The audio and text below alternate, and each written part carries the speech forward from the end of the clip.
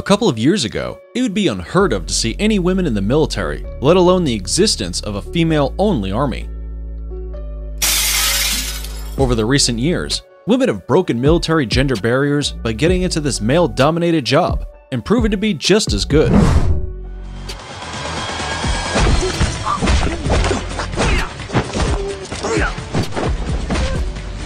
They are the ultimate acknowledgement that what a man can do, a woman can do better, and that the battlefield is not an exception.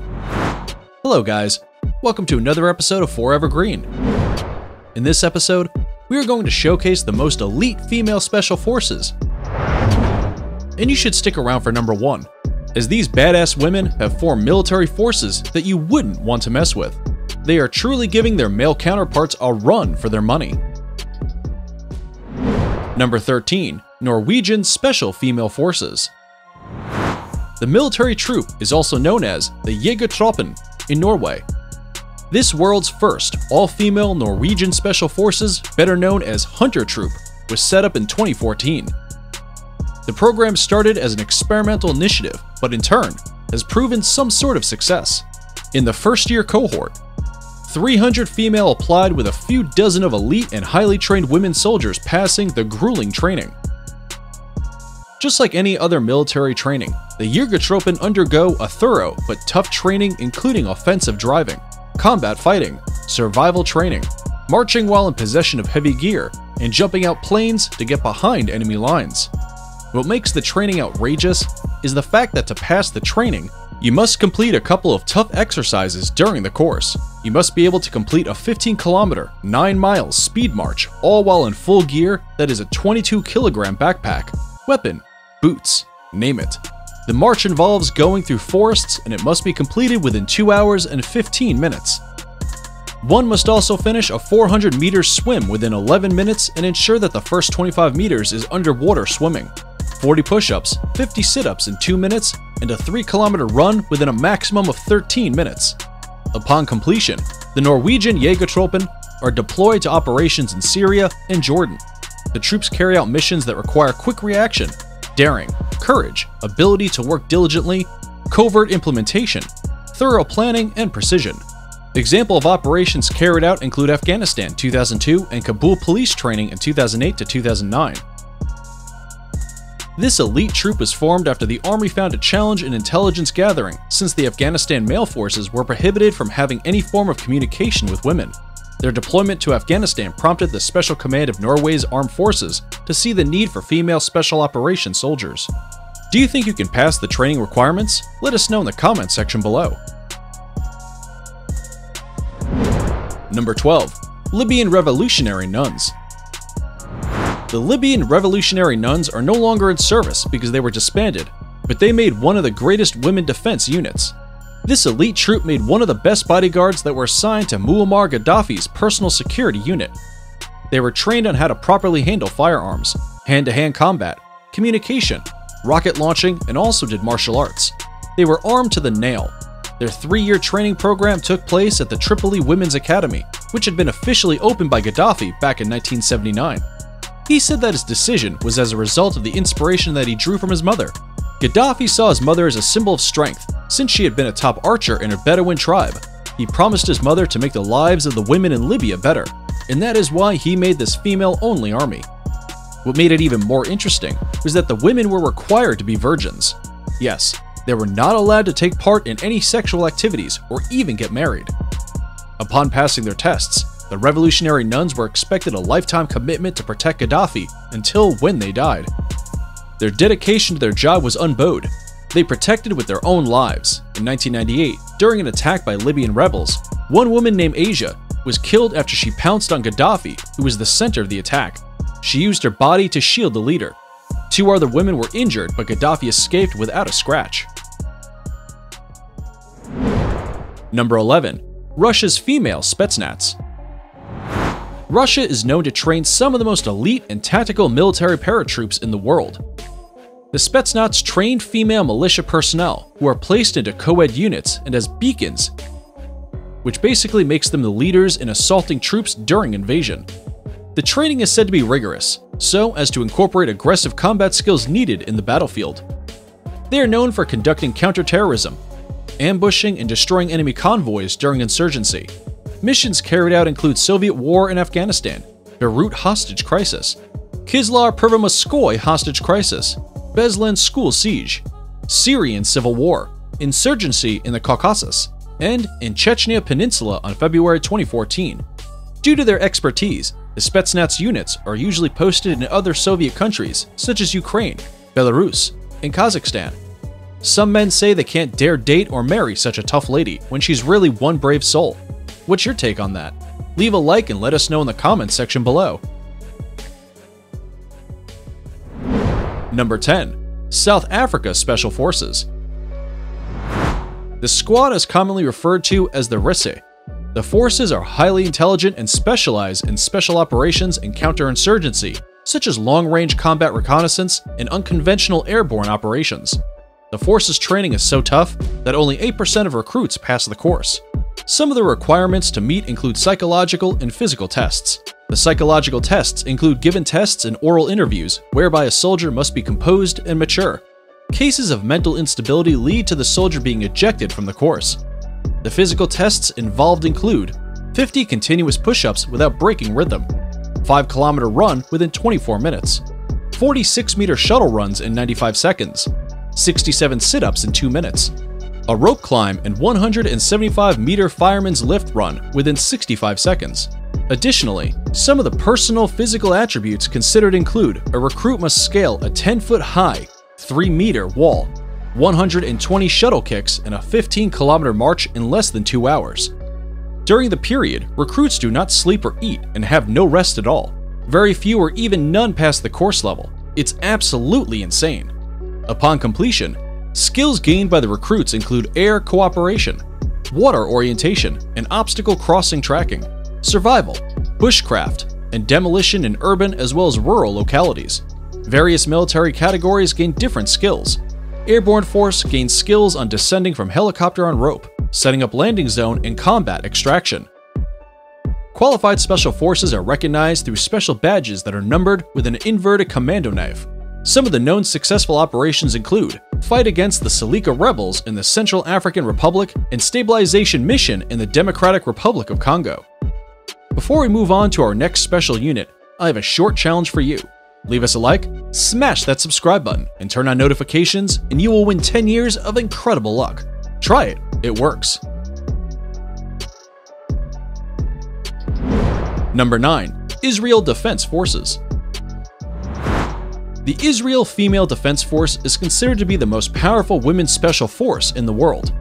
In Israel, women have been serving in the combat since the founding of the state in 1948. Women who are not fighters are exempted in combat positions. Mandatory law requires female combats to serve for 2 years and 4 months. In 2009, they were given the go-ahead to take part in anti-aircraft forces and rescue forces.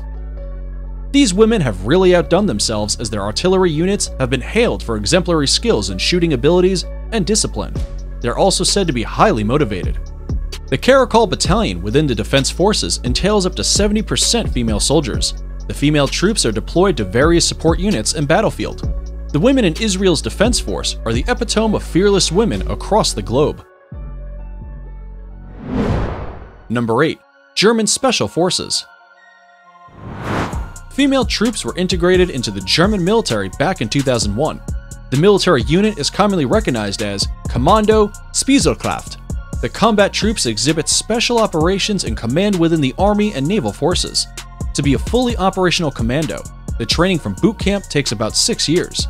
The first week of training, recruits are tested on tolerance by being exposed to physical fitness exercises and sports, such as shuttle run for 36 meters, 500-meter swim within less than 15 minutes, a jump from 12-meter tower, and 12 minutes running.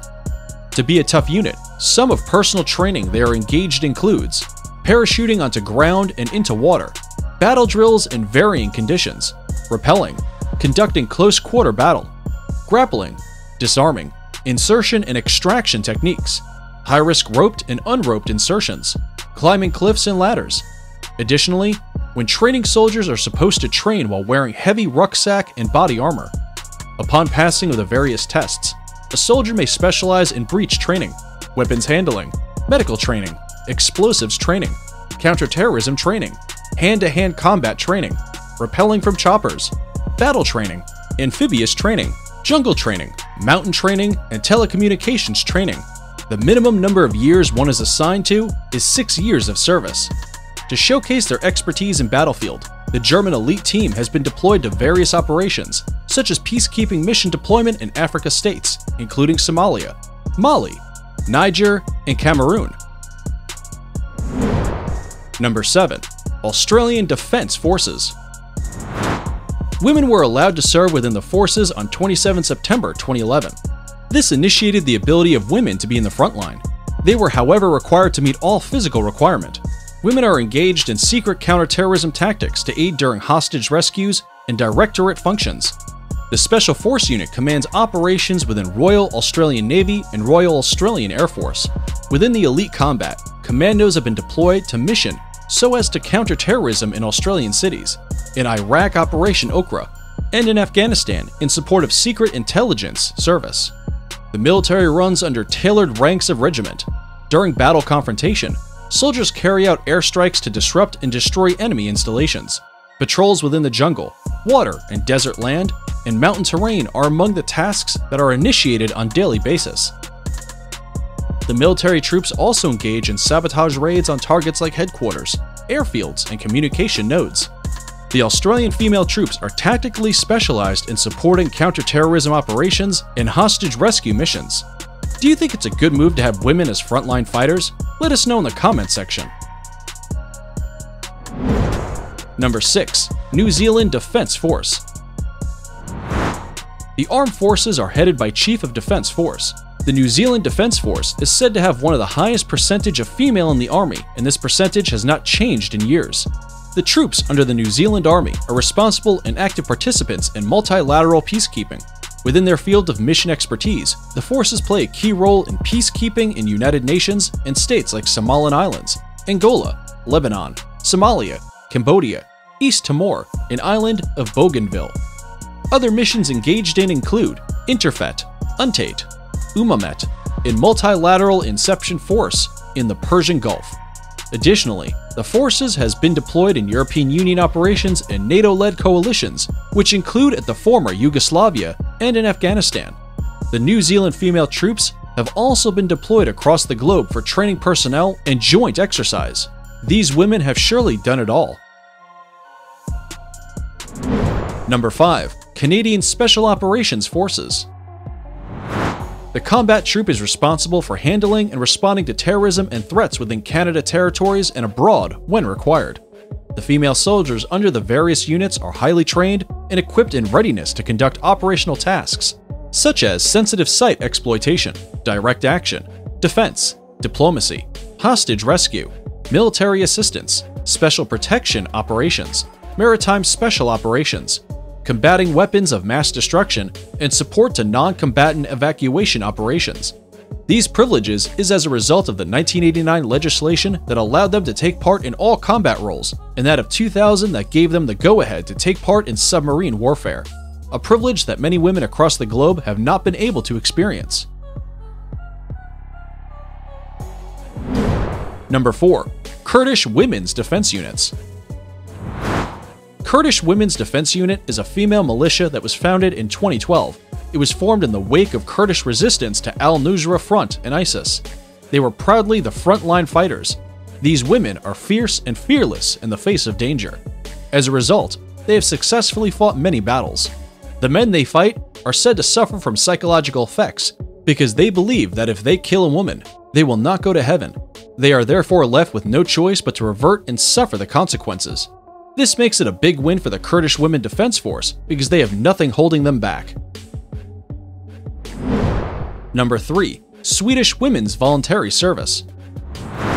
It is an arm of Sweden's National Defense Force and is commonly referred to as Lota Corps. Upon signing contracts with the military authorities, these female soldiers are usually alert and ready in case of any foreign invasion. Their training starts by familiarizing and perfecting the basic military strategies and tactics. They are, however, not involved in frontline combat, but are used for combat service support. It was founded in 1924, making it the oldest and largest defense organizations.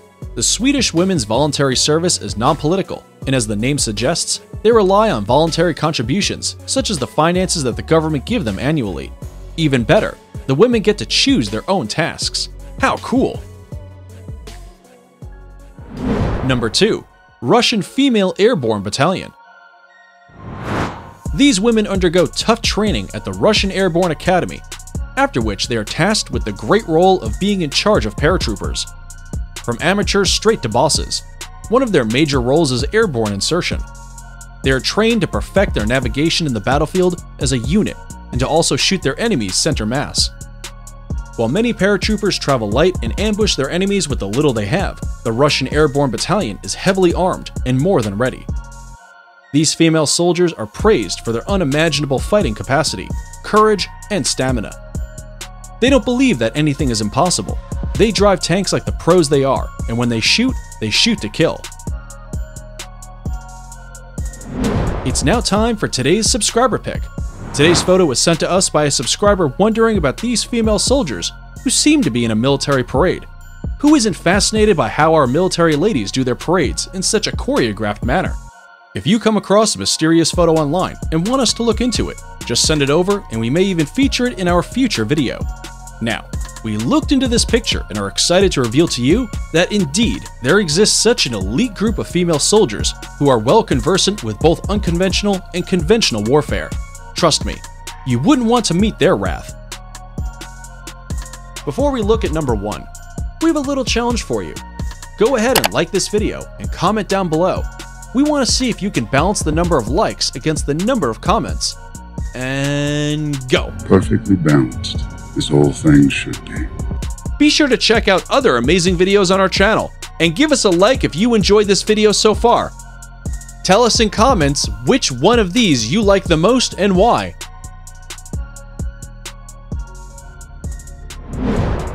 Chinese Special Forces. The all-female Special Force is based in Hong Kong and was founded in March 2013 in Beijing. The unit is endowed with 50 elite and highly trained combats.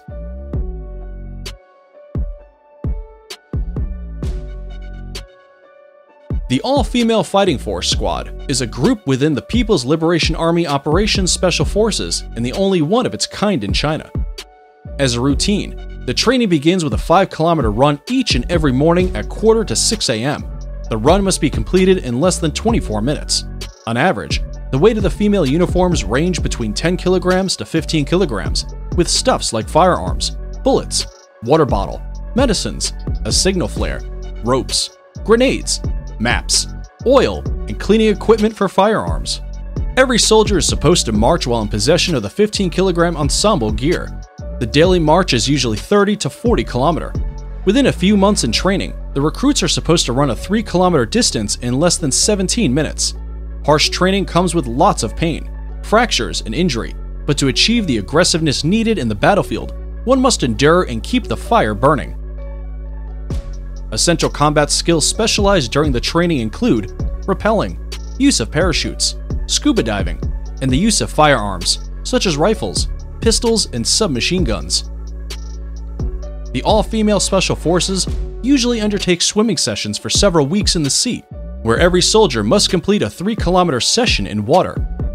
To make it worse, the soldiers are exposed to harsh climatic conditions, such as being exposed to mountainous regions with temperature ranging -10 degrees Celsius. The unit carried out missions like accompanying and escorting warships against Somali pirates. And that's it for the 15 most elite Special Forces. Which among the highlighted female Special Forces would you like to see in action? Which one do you think is the toughest? Let us know in the comments section below.